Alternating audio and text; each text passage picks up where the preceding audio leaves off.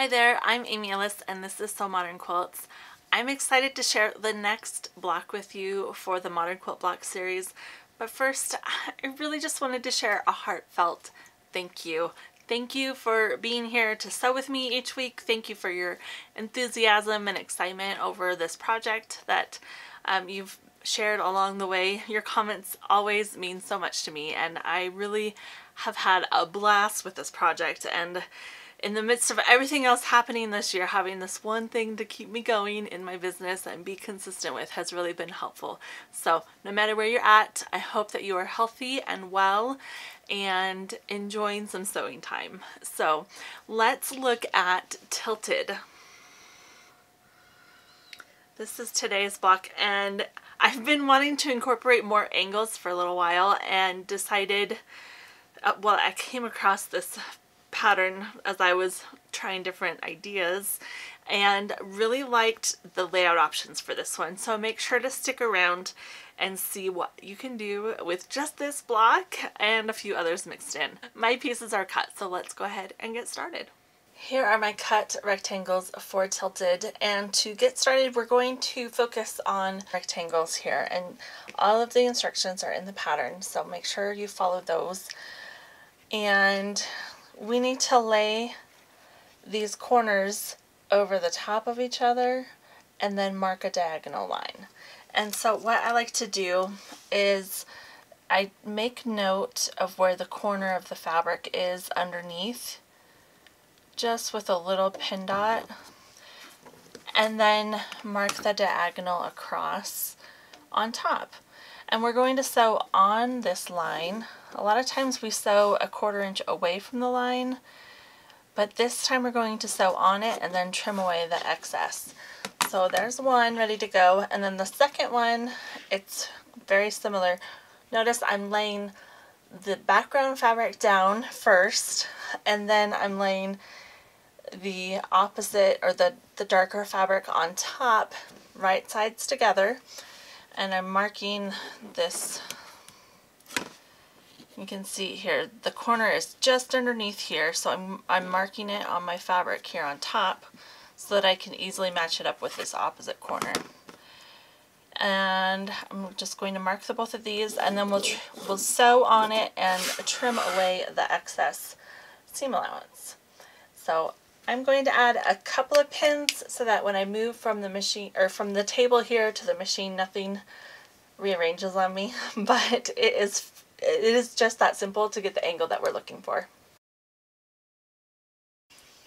So here are my chain piece units, and I'm just going to snip those apart, and then I will use my add a 1/4 ruler to trim away the excess fabric so that we have a nice 1/4 inch seam allowance. And the reason I like this ruler is because this little lip on the back side catches on my seam allowance, so it makes it really easy to get that 1/4 inch seam allowance without, you know, having to line it up too much.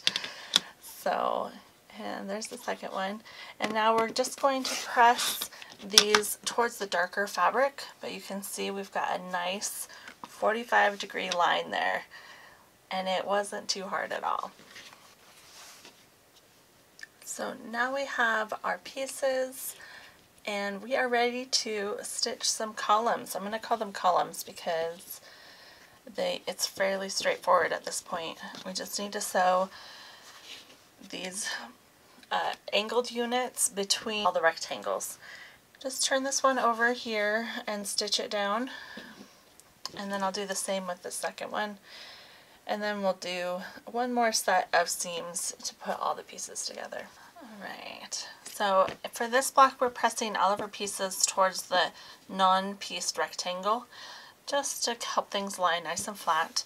And as I was stitching this 1/4 inch seam allowance, I just added a pin at the bottom to make sure that everything matched the way that I wanted it to. So I'm going to first stitch this one in place, and then I will stitch the last one. This is Tilted, and I think you're really going to love some of the layout options that I have. So let's take a look. When I get really excited about some different quilt layout options, I start telling my kids, they're teenagers and they really don't care, but I like to share them with whoever's around, and they're always around right now.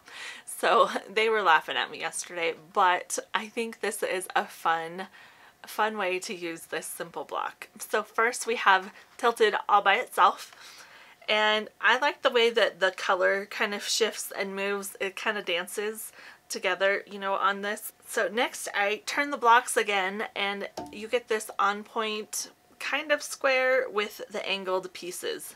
And I love how those 45s stick together in the block. It makes it really unique. And then the last one that I have that is just tilted, you get this cool zigzag behind the kind of background fabric for this quilt. So I think it's fun the way that this works out. So Tilted and Positive is a fun mix of blocks. There's a little extra movement with the diagonals or the angles that we've included, and I like how you can make the light or the dark go up or down depending on your preference. And then Tilted and Slide is the final offering I have today, and I just thought this was a unique way to put blocks together. The little square does match up a little bit, but then it doesn't also, so it's kind of unique in the way that they play together, and it just kind of adds a little extra movement to the quilt top. That's everything for today. You know the drill. There is a link in the description below for you to pick up your free pattern this week, and I would love it if you would give me a quick like and also share this video with your quilty friends online. The more the merrier, I always say. So also hit subscribe if you haven't yet, and that will just give you a little notification whenever a new video posts so that you can come watch it first. And let me know if there's a favorite layout that you have. I know it's hard to pick a favorite, but sometimes it helps me to gauge interest and direction for future projects, so I do appreciate the feedback. I hope you have a great rest of your day, and I will stitch with you again soon.